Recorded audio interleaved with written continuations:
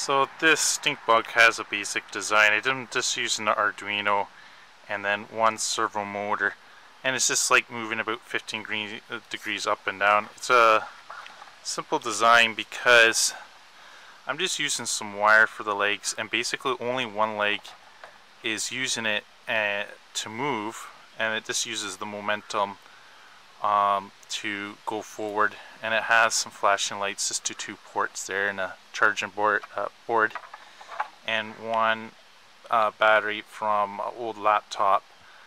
So it's just running on 3.4 volts and a little electronic switch. So it's basically a single servo robot, just like that. And it just uses its weight to go forward. Right here.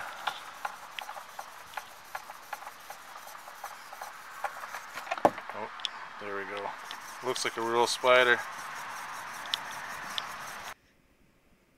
If you like electronics, you can subscribe, and I'll see you in the next video.